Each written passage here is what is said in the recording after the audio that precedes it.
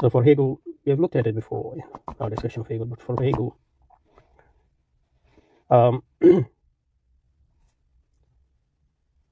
the infinite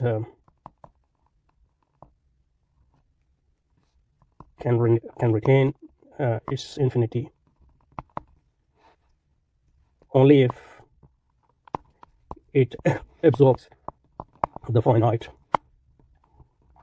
as its internal moment or internal differentiation. So finite is just a self-expression of the infinite. But obviously you would have to come up with a different conception of infinity.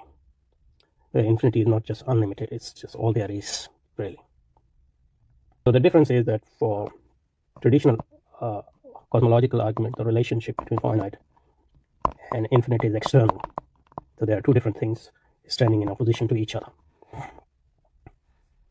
Like, for example, here, I'm here and there's a chair here. So we have external. On the other hand, for Hegel, the relationship between Hegel and Iqbal, I guess, the relationship between finite and infinite is internal.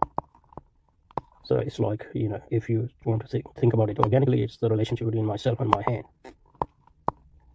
Or if you want to take an inorganic example, chair and its color, for example. So this is internal relationship. For Hegel and Iqbal, the relationship between finite and infinite is an internal relationship, not an external relationship. So then you don't have that argument, objection which we have against cosmology, the conception of finite and infinite as negation of each other. So now you have finite, but finite is just when we look at infinite from a certain perspective or in isolation from its context. So that's sort of abstraction, not a reality. For Iqbal, on the other hand, for Hegel at least, on the other hand, finite and infinite are internally related, and true infinite is not infinite because it has no end and it goes on and on, but because it contains finitude or finite within itself at its moment.